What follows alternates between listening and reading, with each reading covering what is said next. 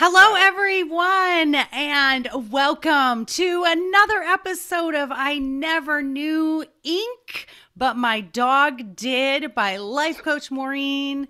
I am Maureen Scanlon. I am an author, speaker, podcast host, and hopefully something extraordinaire. I am so excited, as I always am, for every guest because every guest brings something so new and so amazing. And I feel so blessed every day I wake up that I get to do this.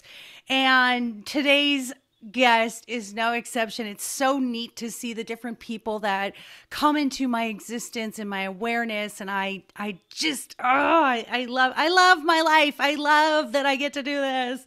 So guys, wait till you hear about my next guest, Donald Gregory James. He is amazing, and his resume is absolutely off the charts. And there's so much to him, both intellectually, but also I feel spirit from him, and I feel this connection that I was just telling him off air, no matter how many of my logistical thinkers and my logical thinkers come to me, we always end up with this human connection. So let me get started with what Donald James is all about. So he is retired from the American Space Agency. Yes, you heard that right. The American Space Agency. He mentors several students and early career professionals and gives talks to hundreds of students each year. He has provided workshops to organizations around the themes of his book, and I love this so much. Manners will take you where brains and money won't. He enjoys traveling, reading, and physical exercise. He's been married for 33 years. That's his biggest accomplishment in my eyes, and has two grown children. So he began his 35-year NASA career at the Goddard Space Flight Center in Maryland as a presidential management intern.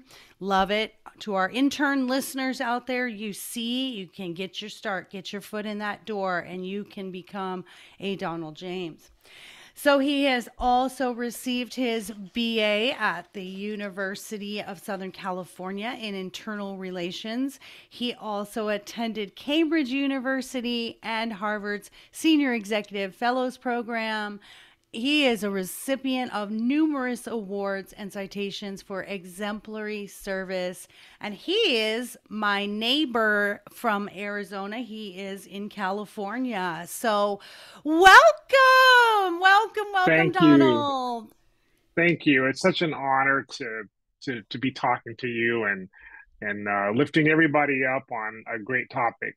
Thank you so Yes, much. yes, it's the privilege is all mine. And guys, it's so cute. He's got a shirt on, and right above the pocket it says manners. And I love that. My wife got that for me as a present for when the book got published, and so I wasn't sure should I wear my Manor shirt or my NASA shirt. I kind of go back and forth, so you can imagine both ways. Right. Either one is a conversation starter, I think. I think the manners one is more of a conversation starter. Yeah. So, as you know, this podcast is about our stories. It's about I feel in the mental health awareness world that I've entered in. I'm in my 5th year of service in life coaching and relationship expert. I feel like what's really neat about this is bringing our stories because they're so much more impactful than lecturing people. So Yeah. we're going to start with your story. Tell us about young Donald James. Tell us where your struggles were. What was your upbringing like? Yes. In spite of what I would say is a fantastic upbringing, I had a mother and a father who cared about me and my brother deeply. Even though my parents split when I was 7 years old, I never felt like I came from a broken home in that sense. My mother was a teacher, my father was a lawyer turned foreign service officer. And so we were reared around people who really believed in education, the importance of that. And in spite of all that, I mean, I did okay in school, but I have to confess, Maureen, that I wasn't a straight A student. I didn't get perfect SAT scores. I probably had more fun than I should have.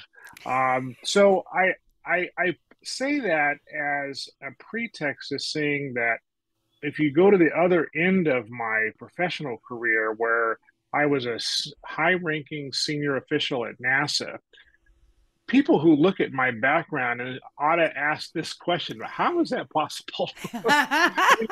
You're not an engineer, you're not a scientist. Well, I kind of consider myself a social scientist. I got a master's degree in economics. And I loved how you talked about my bachelor's degree. You said internal relations. I'm like, I like that better than international relations. I think internal relations is really that important. I think I'm gonna take that and use that. So thank you. See, Maureen's already coaching me. She's doing Oh great. my gosh. I I actually love it. I'm by making a mistake, I just completely changed 4 years of your hard work. Sorry about that, No, but I love it. Maybe it's a Freudian slip. it's a great one because the fact of the matter is internal relations, our relationships with ourselves and relations with other people, I have found in my career are very, very important. And so my story is one in which my brother and I grew up wanting to be pilots. We wanted to fly planes. We lived near an airport. We saw planes all the time. And then because my dad was in the foreign service, we traveled all over the world and we were always on airplanes.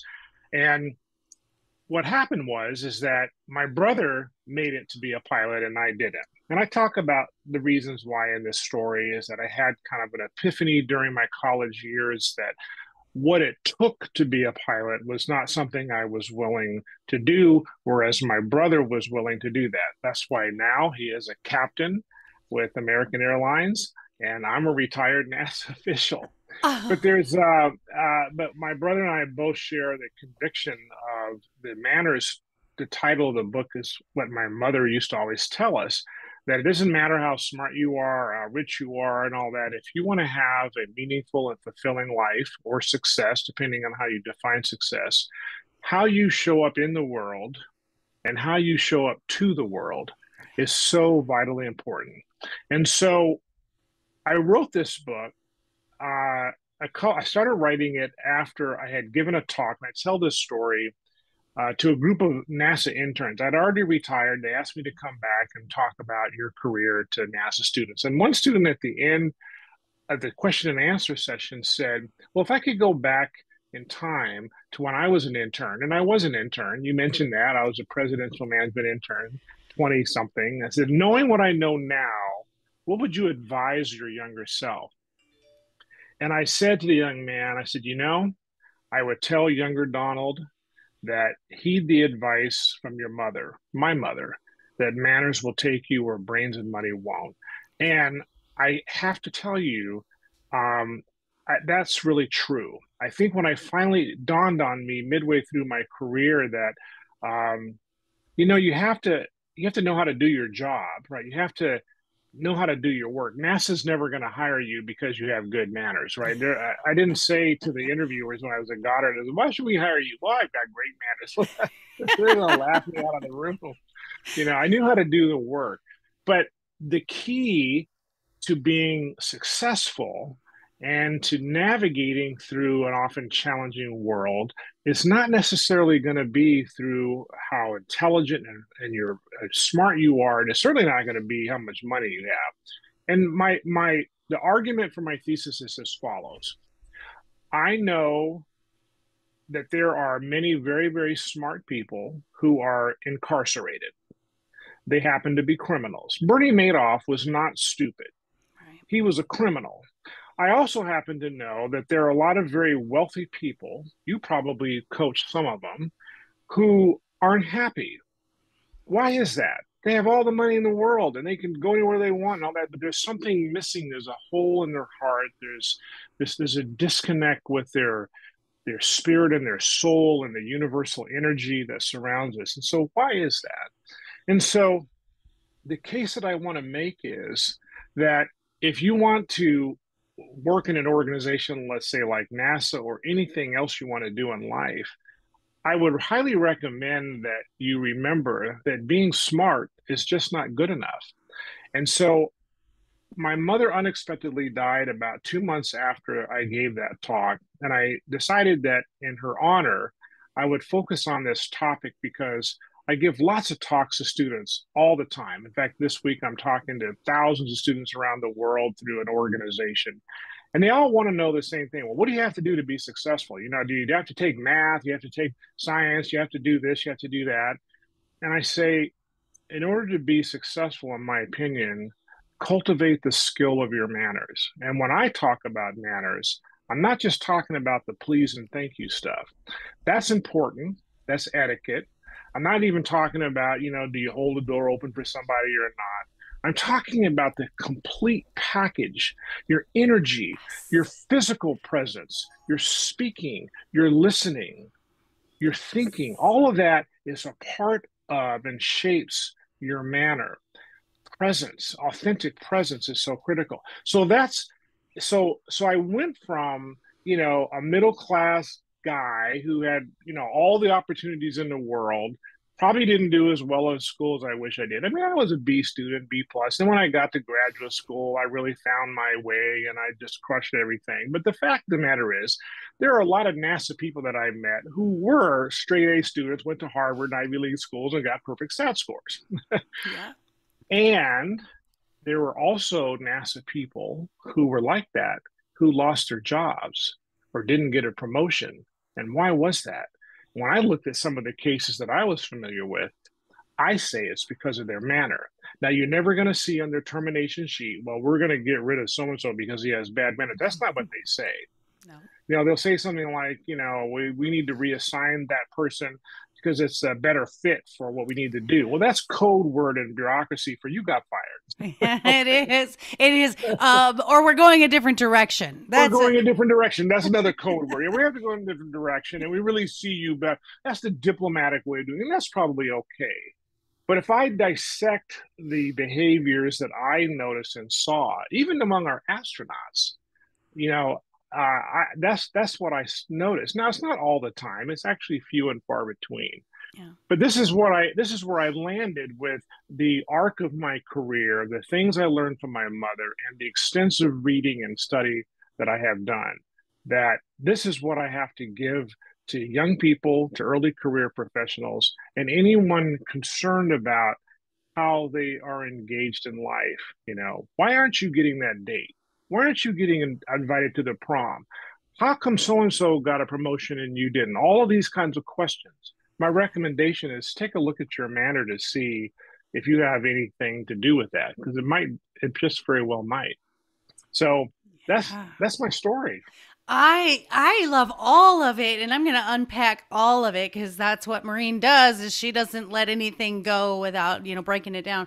First of all, I wrote down, and you'll see me look away and write a little bit. I wrote down something you said: cultivate the skills of your manners, which is really neat because people don't think it's a skill, but Yeah. it is. And the other thing I heard is my mind went to you're respected for your knowledge, but you're admired for your manners. And to me, Yes. manners, AKA people skills, Yes. influence. Think of the people in the world that we remember that are either here or gone. We don't remember them just for their knowledge. In fact, that's such a small part of what we remember them for. We think of Yeah. Mother Teresa and her character. We think Yeah. of people that are very intelligent.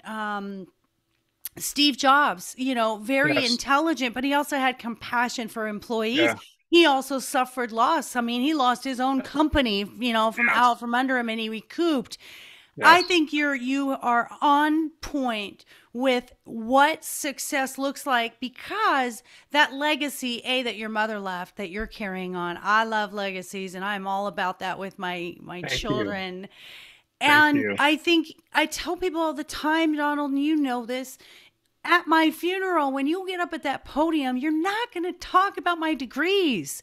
You're That's going to right. you're going to talk about how I made you feel. You're going to talk about a moment when you were down and hey, Maureen hugged me and just made me feel good, or hey, Donald sat with me when I was at my lowest moment. And I think we lose that, and we talked about before we got on, it's a lost art, the art of connection, right? Yes. Absolutely. And it happens. It can be subtle. It can be sometimes it's almost imperceptible, but there's a sense of the connection that leaves an impression, right? And so that's why in one part of the book I have a whole chapter on interviewing, because I figured for my main audience, most of them are interviewing at some point, but I invite people to look at interviewing much broader than that which they do for a specific job or promotion. And I invite them to think that as they walk in the world, they are always interviewing. There are people who I would hire tomorrow because I met them and I was so impressed with them on many fronts that I would say, wow, if I was a hiring manager, I had a job, I'd hire that person. And usually it has nothing to do with their technical skills. I can teach Right. you the technical skills you need to do the act, what's in the job description, but I can't teach you integrity. I can't teach you presence very easily. And there's other characteristics as well. And so you're always interviewing, and people notice you. People pay attention and say, "Wow, I like that person. I'm not even sure why, but I want that person on my team." Okay. So yeah, it's real important to cultivate the skill, and I think you can do it, and you can do it by practicing certain things. But it begins with a mindset shift that you have to be willing to take on. I call it pink suits. That's chapter 4 in my book. I call it pink suits. Like, try on a pink suit, right? Most of us don't walk around wearing pink suits. Now, I have nothing against pink suits, and a lot of people wear them and they look really good. And I've got some pink clothes in my attire, but I never had an all pink suit. So the point is, it's a metaphor for doing something that's a little different than what you're used to doing. You like to try it on and dabble. You mentioned Steve Jobs. There's a great story of how Steve Jobs got inspired by developing a new kind of font for Apple because he took a calligraphy class. And there was a story about how he ended up with the calligraphy class. It was totally different than computers and technology, but it made a world of difference and totally transformed Apple, right? Because he took Yes. his pink suit was taking a calligraphy class, right? So, yeah, Yeah, yeah, it's about being brave and doing something different. We don't want to go through life. We're not here for, hopefully 80 to 100 years to do the same thing. That's yeah, sort of that insanity cycle, right? Do the same that's thing, right. expect different results. So, What yeah, what I've noticed, Donald, and I think because you've been in such an intellectual environment, what I have noticed is people who are wealthy or highly intelligent, that have no manners, that we'll say are rude.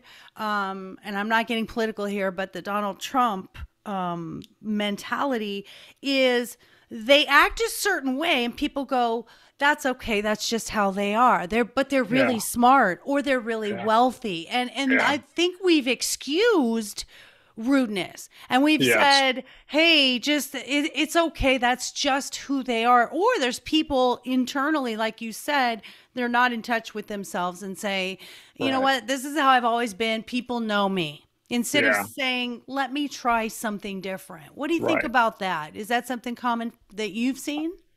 I do see that because people often ask me the question, says, well, I know people like the former president and Elon Musk and even people like Kanye West. I mean, they have a manner that offends a lot of people, but look at them. They're rich and they're wealthy. Right. And so where I go with that is I said, well, I view manners as a virtue. There is a moral component to it.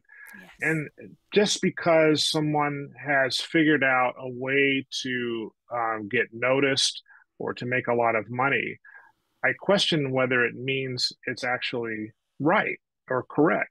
Um, I remember watching one of the first SpaceX launches, and the SpaceX control room is in Hawthorne, California. And one of the things that stood out to me was the gross lack of diversity. I think I counted one female out of 25 people who were sitting in the control room, no people of color. And I remember thinking, I said, we've got to do better than this. I mean, because this is what people see on the TV, the thousands. And so people don't see themselves in there. They wonder, well, this is still the same kind of dynamic going on. Well, I had an opportunity to bring this up to someone who was the head of the, I think it was might have been I'm not sure it was the National Science. I think it was the National Science Foundation. Anyway, she was a very prominent, former NASA person, scientist in her own right. And I brought this up at a meeting that we had, and I said I told her about my concerns about this office, and she said, "Well, why don't you tell him?" And I said, well, I don't have his phone number, and well, I'm going to see him next week at a conference, and I'm bringing it up. I'm like, "Oh no, what did I do?" Open that can of worms. Well, but I Yay. get the worms. But in hindsight, I thought, why not?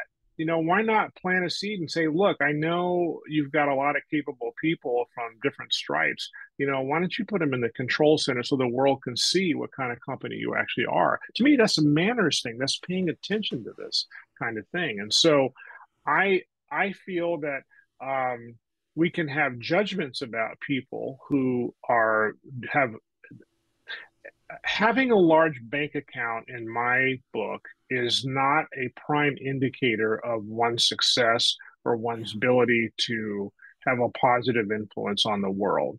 There's a sense of humility that comes with it. I think there are a lot of people who have horrible bank accounts who probably have a better impact on life than the others, right? Right. So I don't disparage people who make a lot of money. I mean, I'm a capitalist at heart. I believe people ought to have the freedom to try to do what they want to do to make a living. But I still think, for every Musk and former president and others, then you got Jeffrey Epstein's. And I ask you, he had a lot of money, but do you really want to go there? I mean, um, so I just don't think it's if your goal is to just be rich no matter what, and if that's really authentic, okay, great, do it. But I question, for what purpose? Who are you lifting up? What are you trying to influence and change? Are you just trying to influence your bank account?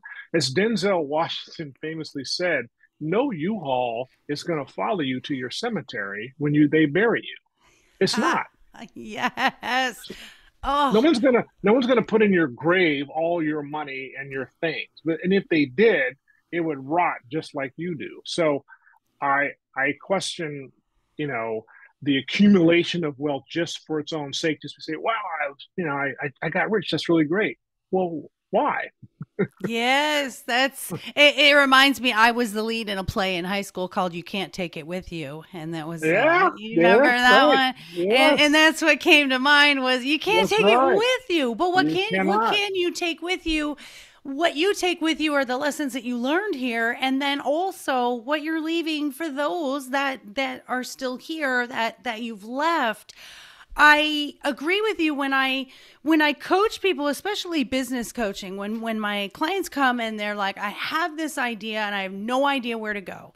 And I go, I don't care about the how, I don't care about, the business aspect. We're going to first drill down something that's called Japan or Japanese psycho. Let me like get my tongue back in control here. It is a Japanese psychology or psychological thought process about the meaning of life, and it's called ikigai. Thank you, And guy. Yeah. it's really about first tell me your why. Tell me your why, and then tell me your who. Who are you serving? Right? And then the how and the where and the all that come into play. And it's so amazing, just like you growing up, I didn't have a lot of the opportunities I would have loved to have. And this is why I started this, because I never knew back then the talent that I had until I learned to be my own best friend and love myself. So, Yeah, yeah. 45 years of making the same mistakes over and over. And then when I finally believed in me, and I heard a little clip from Tom on the radio yesterday where Tom Petty said, I can't compete with Andre Bocelli when it comes to music. He said, but my music has believability. And Yes. and that hit me yesterday when I heard that. I was driving I and it was love like, that. right? It was I on one love of that. these oldie channels where they have this competition where you have to name who that artist is, and that's what he Uh, said, a little soundbite. And it made me think, when I finally believed in my self-worth, when I finally believed in myself, the gifts that I had finally came to light. Yes. And that's where the wealth and the knowledge, okay, they're all there in you. But first of all, we have to figure out who are we? What am I bringing to the world? And Yes. you won't know that until you've loved yourself unconditionally and said, "Oh, so my gift, why I life coach, why I do a podcast, why I write books was connecting. I Yeah. I do this, I find a thread of something in every human I encounter that we have in common." That's wonderful. And what a gift that is for the rest of us to be able to see the benefit and to experience the benefit of your synthesis of this so that we can understand and trust, you're a trustworthy person, that when you see the twine that binds us and illuminate that twine that binds us, we all get to say, wow, I'm not alone in this. This is really great. I mentor many students, and one of the things that I usually tell them earlier on is at some point, you need to find your voice. And I can't tell you what your voice is. That's something you have to figure out. But when you do find it, you're going to be like the happiest bird in the world. You're going to be willing to sing and chirp and do as much as you can because you're comfortable in that. And that was true for me. And I'm sure what I'm hearing from you is that was true for you, is that you found your voice and you found your purpose and you were able to share that with others. And I suspect that you're like me, that one of the things that I enjoy so much is being in the space of those who are transforming their lives for the better, Yes. because it's a continual transformation for me. There's another interesting Japanese concept called dosatsu, and dosatsu is about I cannot become enlightened until I enable others to be enlightened, and that's the work that you're in. You're enabling other people to be enlightened, to find their voice, to love themselves, to figure out I have a reason to be on this planet, and I am going to make a contribution, and that's all I'm going to give, because when I go, there's nothing left of me except for the wake that I have left behind. And so I commend you for the work you're doing. That's great. Oh, thank you. I think the getting is in the giving. And, it's just when my mother has always said, when you love what you do, you'll never work another day in your life. And when I retired from corporate and did my life coaching full time, because I was doing both of them, Yeah. I man, my younger self would have said, "Stop wasting time. Like, get the lesson sooner, will ya? Like, stop doing this same thing." So I love, God, I just love talking to you. And I think, we're so like-minded, and when you're like-minded with people, you just attract more of it. And I Mhm. think everyone has these little nuggets that we get from each other, and it doesn't matter how old you are, because people think, well, I'm too old for that now. Nah, you're never too old to stop learning. Tell me what you think is your biggest success, whether it was career or whether it was just internal, your confidence level or your spiritualist mindset.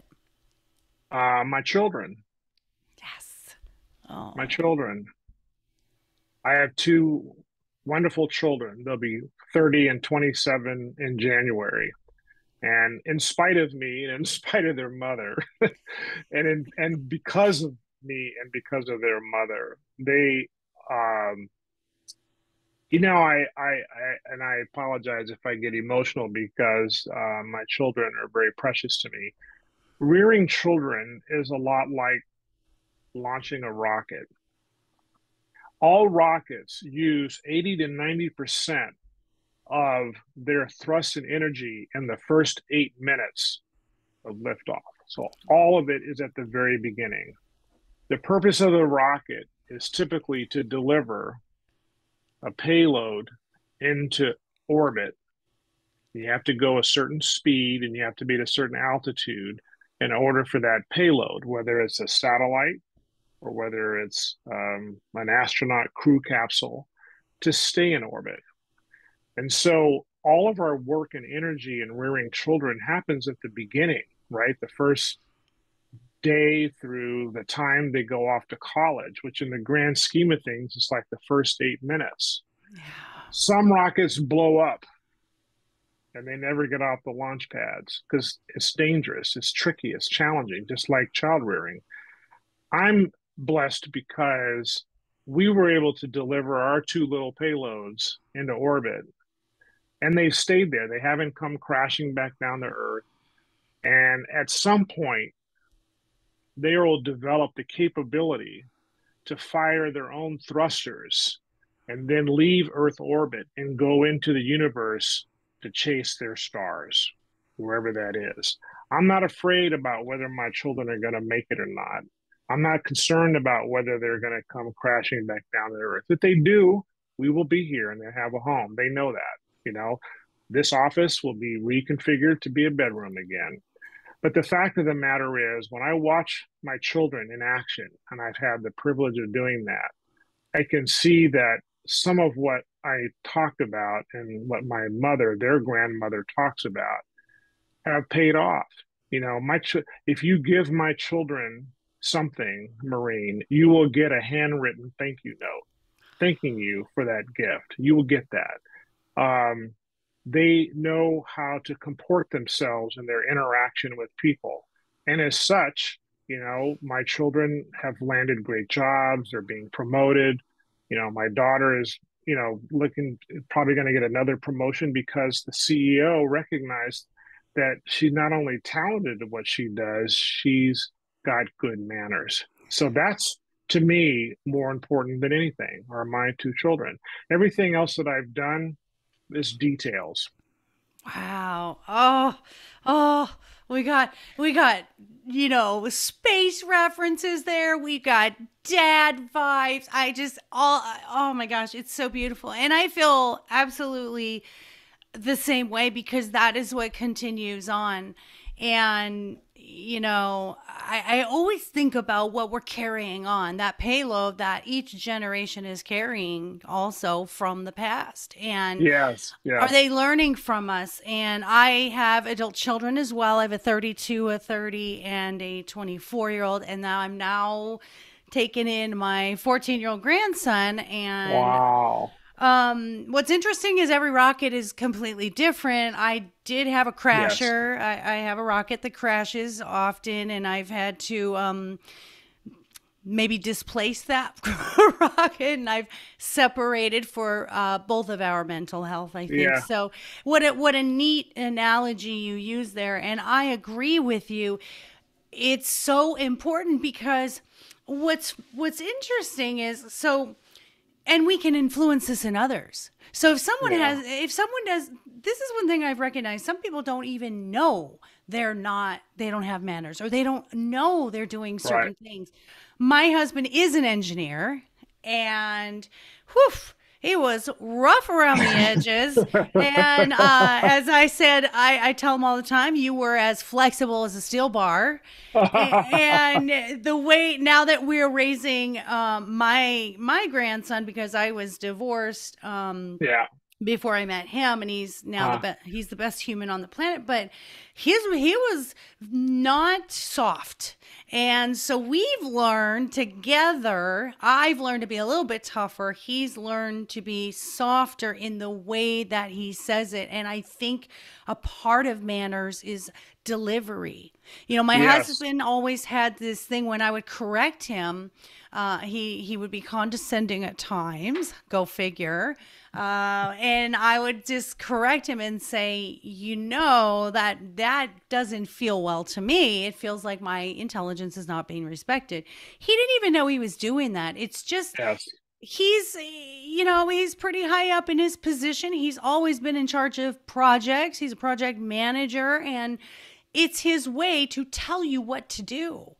What he Yeah. didn't realize is you get further when you ask. You get Yes. further when I call it the Oreo effect. Yeah. So I teach my clients, the first cookie is compliment. Tell me what my strengths are, encourage Yeah. me.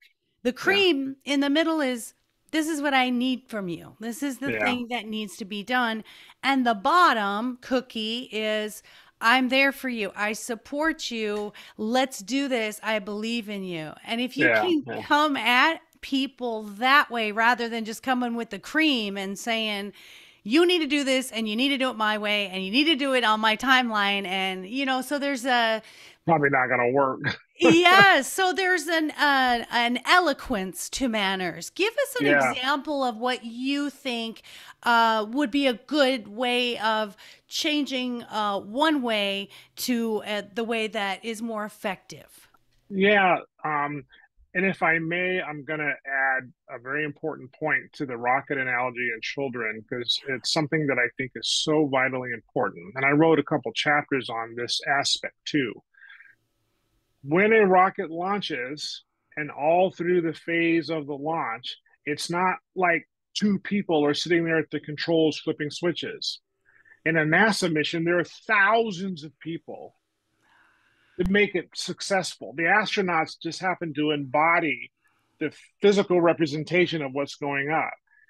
So, analogous to rearing a child, you have to have a team. I talk about the importance of who is on your team, right? Some of us naturally have teams. We have parents that help us out. We have friends. We hire caregivers. We do whatever we need to do. But I'm suggesting you need to embrace and develop and cultivate a team. And I have a particular model that I suggest in terms of how do you find people to do this. But some people feel like, well, if I just want to do it myself because it'll be done better because I can just get it done more quickly. Well, there's an elegance and a purpose to engaging with a team of people to get anything accomplished. And like launching a rocket, it is not possible to do it by yourself. You have to have a lot of people.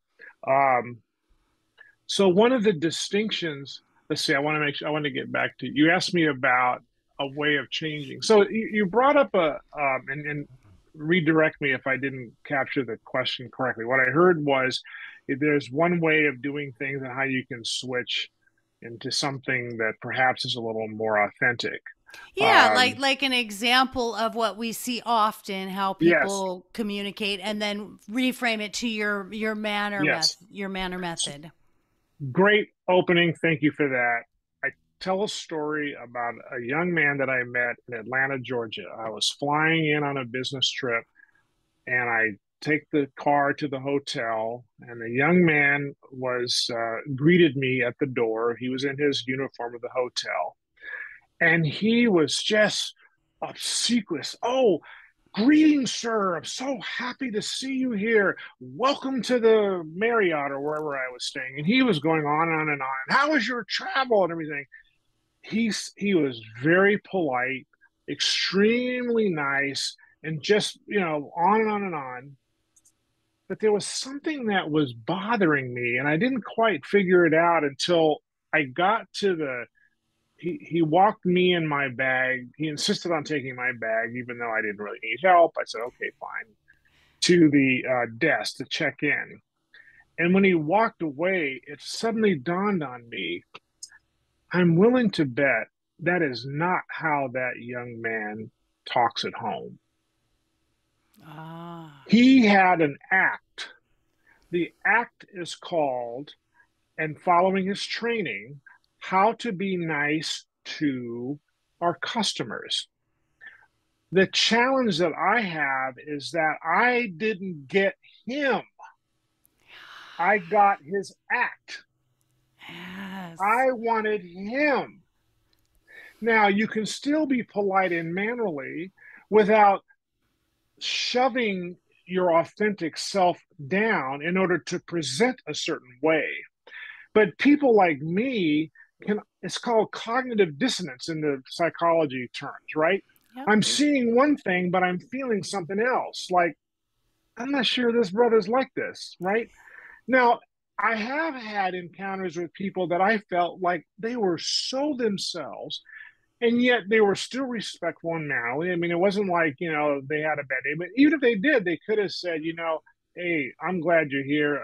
My day needs to get a lot better. Is there anything I can do to help you? I mean, I feel like that's so I can't, there's not a formula that I can give. I wish I could figure it out, Maureen, but it's trying to pay attention to whether or not you are on stage versus who you are after the credits roll. Oh, I want that person. yes. I Oh, want that person after the credits roll. I don't want the actor doing a superb job. Now, I say this with a little bit of a caveat because my daughter is an actor. She's moved on to different fields, but I learned a lot from her. But I want the authentic person. I tell a story about this young man at a science fair. And when I, in my last job, I would go around the science fairs that NASA would host, and I'd walk around and talk to the kids and everything. And inevitably, particularly for the 11, 12, and 13-year olds, they're shy, and they sit there and they look down and they mumble something about their project. Some of them are more boisterous and all this kind of stuff. But I tell this story about as I was approaching this one booth, this kid, these two kids stood up before I even got there. And when I got there, the kid reached out with his hand and said, "Welcome, Mr. James. Thank you very much for coming to my booth." And I'm like, I never even introduced my name. I mean, he saw my name tag, but so did the 20 other kids who saw my name tag, and they didn't even call me by my name. And none of the other kids stood up. And he looked at me right in my eyes and he said, "Thank you very much for coming to my booth.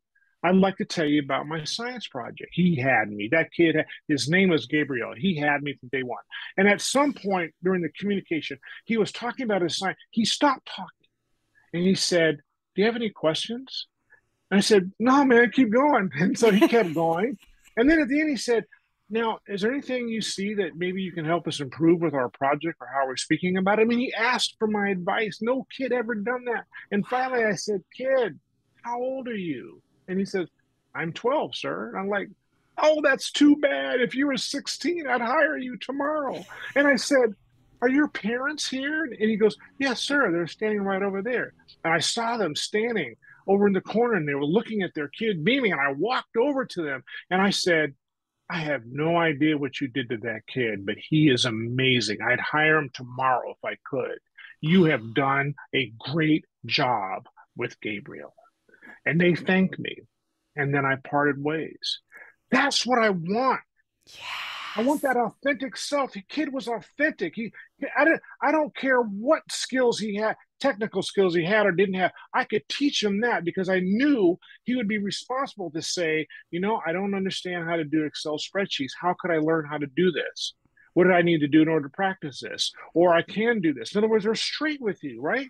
How many times have you seen people that can pretend they know how to do things and they actually don't really know how to do things, right? Because they're trying to do something or get one over on you. So that's an example to me of a kid that just blew me away with his presence. As contrasted with later in life, I was going to the airport and my wife and I found one of those pink neck pillows that you put on your head, and it was lying on the ground as I was walking to the terminal. And I thought, "Oh, it must have fallen off someone's bag." So I picked it up with the goal of finding out where the lost and found was. And the person at the airline gate, the desk, the check-in desk, said, "Oh, well, there's an information booth down there. Just take it to that person, and they'll put it in lost and found." I walk over there, and as I'm walking, getting closer, I notice there's a young man, and he has earbuds in. It has the kind that not like I'm wearing, but it kind of has a string that goes down into something, and his head was staring down, and he never looked up until I got right up to the desk, and I kind of cleared my throat,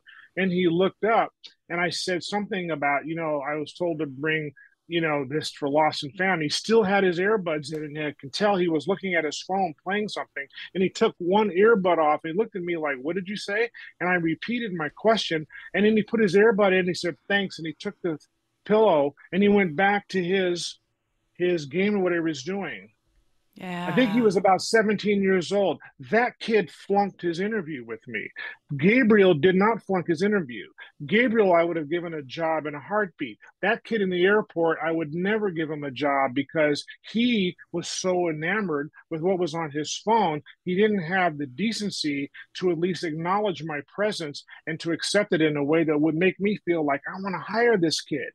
And there's a lot he could have done. He had no idea who I was. You could ask, oh, where are you going today? Oh, I'm going to Hawaii, which was true. He goes, oh, that's really great. What do you do? Oh, I work for NASA. Wow, you work for NASA? That's really cool. I mean, he could have acted interested, even if he wasn't that interested. He could have acted a little bit interested.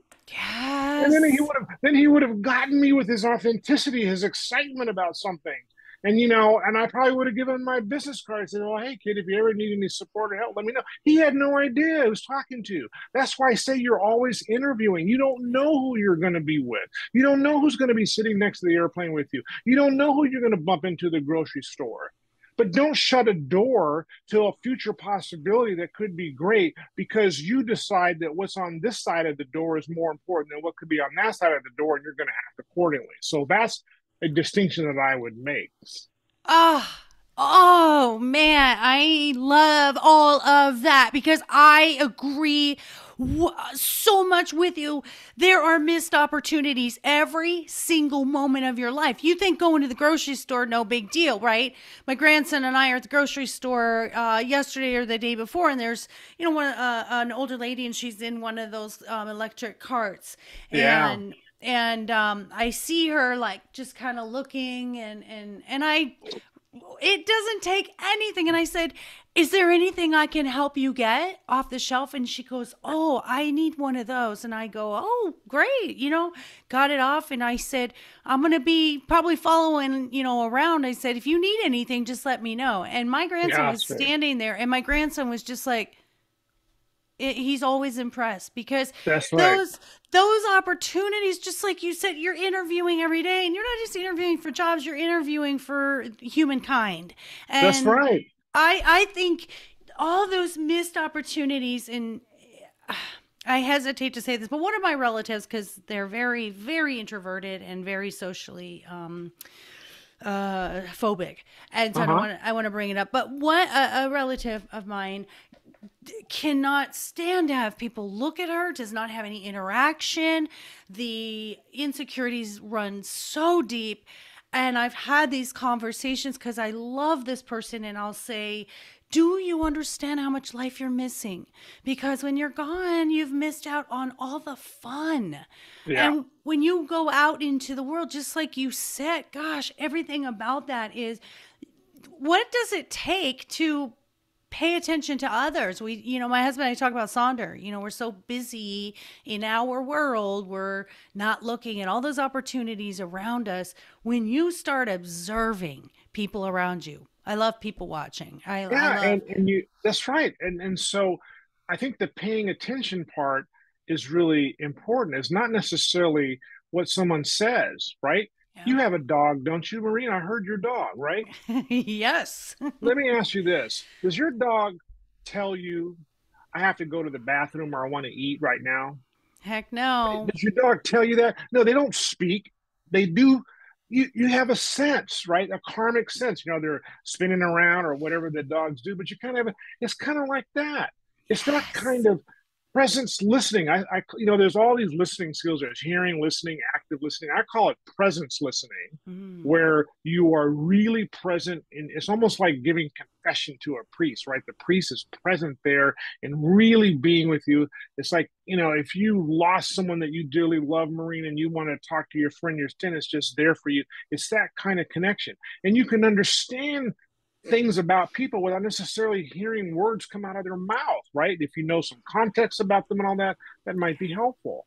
I mean, Yes. you talked about introverted people. I actually had an epiphany when I was at work, particularly leading meetings, that I had to start paying attention to the people on my team that were quiet, the introverts, because just because they were introverts doesn't mean they didn't have anything valuable to contribute. So what I learned was I said, I wouldn't just say, well, you need to learn how to speak up, Jill. I would ask Jill, I said, Jill, what are your thoughts about this? Even though I have 20 other people who are all extroverts who are raising their hand, they want to talk, talk, talk. So I would make a point of connecting with those people and ask them their views. And they may put their head down and look and they might mumble something, but then it's like, wow, that was genius. Well, that's really great. Right. So as you're a leader and you're going to be a responsible human being with other people, learn how to pay attention to all the cues, not just some of them, and don't necessarily assume that you know the whole story. As my mom used to say, you don't know people's history. I don't. I mean, I know I like you, Maureen, already, but I don't know your history. I don't know what it was like for you to go through your other marriage. I don't know what it was like for you to rear your children. And so for me to make assumptions about, well, if you just did this, would be really great. Our mama says, no, you don't know. Yeah. You don't know. So have some empathy for people. Have empathy for people in what their journey was all about, and I think you'll end up doing a lot better. Yes, because no two life experiences are the same. So you can never go out into the world assuming you know what That's someone else right. feels. And even if they have a similar experience, it doesn't matter. You didn't have their parents, you don't have their feelings, you don't have their personality, you don't have none of it. And I love what you said is the feeling part on people is you'll feel disingenuine people. You'll know Yes. when that act is on. And I was in corporate for 27 years and I retired last December. And my job was to travel around and go to doctors' offices and hospitals and facilities and train them on how to work with the insurance companies, how to code their laboratory work. Yeah. And there were days, I'm not going to lie, I had to go on, my friend at the time, we used to laugh, where you drive to the facility, you open the door and you flip the switch and you go in. Hi, I'm Maureen from such and such, and how's everything going? And blah, blah, blah. And the minute I leave that door, that switch goes off. I get back in my car and I'm like, ugh, because I didn't love what I was doing. And Yeah, there's yeah. there's no faking it till you make it. You can only do that for such a short amount of time. When my clients come in front of me for life coaching, I'm sure, well, they do love me, but I'm sure I always say I'm not everybody's cup of tea, but I go well with cookies because I'm a lot. I'm a You lot. And are. I'm okay with that. If you don't like it, go find less. But they That's know right. what they're getting when they've had a bad week or something's going on. They know absolutely genuine. Come in front of me. We're going to get you back to a place of peace. But you Yeah. have to love what you're doing. You have to love interacting. You have to Right. love wanting to be genuine and have those manners and have those connections. If you just don't, like the person I was talking about in my family, they just don't. Yeah. They don't want Yeah. that. And Yeah. those, and that's okay, but it's a life unfulfilled, I think, because when Yeah. we're here to make connections and have relationships. We're not here to be reclusive and live in caves. So I Yeah. think it's unfulfilling if we're not I doing agree. what you Yeah. said. That's very well said. It's so funny because I've been retired from NASA for 6.5 years. I still act like I work there, and I have to remember sometimes. I mean, I hand out NASA pins. I wear my NASA flight jacket when I give talks, and I have to remember I'm a private citizen. But NASA's in my blood, and when I realized how much I love the space agency and what it represented, and it was easy for me to be out there. I didn't. I enjoyed that because a lot of people get turned on by it. It's a unifying thing. I mean, you see the NASA logo in all parts of the world, and in Ukraine, and people are escaping the awfulness that's going on there, wearing NASA shirts and all that stuff. They're not wearing, Department of Transportation T-shirts or Veterans Administration. Nothing against those organizations, but they're not right. What is it Yeah. about NASA that brings out the kid in all of us? Well, that's what I like. What I wanted to tap into to help be an agent for transformation for people to their true selves. And so I hear what you're saying. That's Yeah. awesome. Yeah. So I always ask as we wrap up here. We've got a couple of things. We got some housekeeping things. I want to get all Yeah. your information out there, but Okay. I always ask. You're marching in downtown Pleasanton, California, with 100,000 people behind you, and you've got a banner, and your banner is about the change you want to make in the world. What does your banner say? Manners matter. Manners matter. Ooh, that's catchy. That's so catchy. Manners matter. Wow, changing two letters in each word. I love that. Manners matter. It Manners does. matter. They So, do. Yeah. where can we get this book, this wonderful book that I cannot wait to read? And and where can we find you? Where can my listeners just reach out and comment and just touch base with Sure. you? Well, first of all, thank you for that. I do have a website that has my biography and background. It's simply my full name, Donald Gregory James. So donaldgregoryjames.com. I'm on Facebook and LinkedIn. So if you Google around Donald Gregory James NASA, you'll find me somewhere. The book is in three formats: audio book, which I had the joy of reading myself. It's also ebook and paperback, and Amazon, Barnes, and independent bookstores. If you want to support your independent bookstore, I support that. You can order it through there. But donaldgregoryjames.com is a website. And on the website, there is a contact section where if you want to email me, but the email is not too hard to remember. It's mannerswilltakeyou@gmail.com. So you just have Yes. to remember the title of the book, mannerswilltakeyou@gmail.com. And you email me, and I reply to all emails. And I I love appreciate that. that. Perfect. And I'll have all of your links up on your episode as well. So it'll be really easy for everyone to click on those links and get right to you and get Thank that you. book. I'm just excited for you. I'm proud of you. Thank you. It's just so amazing. So my last and final fun question that I always ask is, what's your shameless self-indulgence?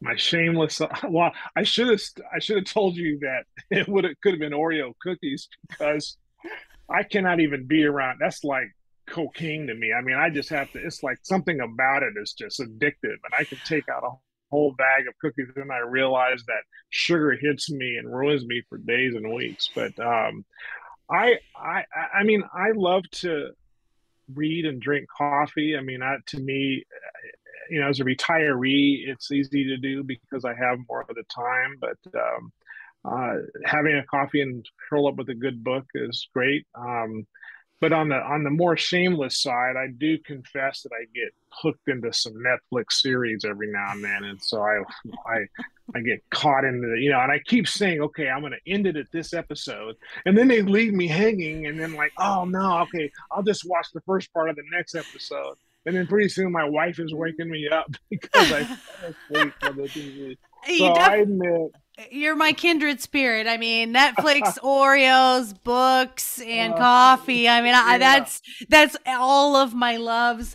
I thank you so much. And if you want a good book to curl up with as well, I have two. My dog is yes, more enlightened than I am, and my dog is my relationship coach. I love it. And it's all about the dogs. I'm all about the dogs because thank you for the dog reference in our talk because I just think they know how to do life better than we do. Yeah, The unconditional way that they do self care for themselves, the way they unconditionally love us and sense what we need without yeah, having to be told without using words is yeah.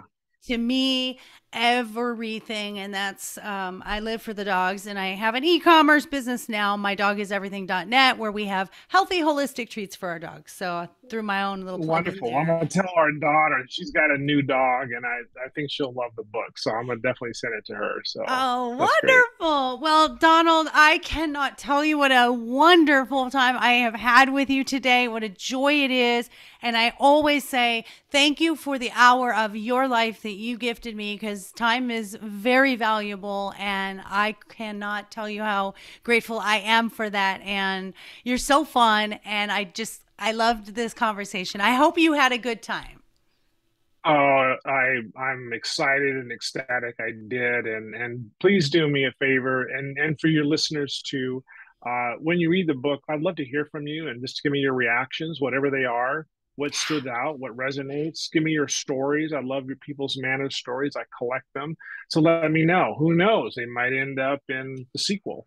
We got a sequel coming and reviews, guys. I, as an author, and Donald as well, we hate to have to go out there and solicit to get reviews. And it takes so little time to just say, hey, I got something out of this book. And those reviews really help us with book sales, and they really bring us up further on the SEO for making them visible so our Yeah. stories can help each other. And that's what we're all doing. My banner says we're all saying the same thing. And it's that we just need to connect and be kind and love one another. And that's what makes our lives the most joyful. So That's right. thank you, my dear. You're welcome. You're welcome. Be well.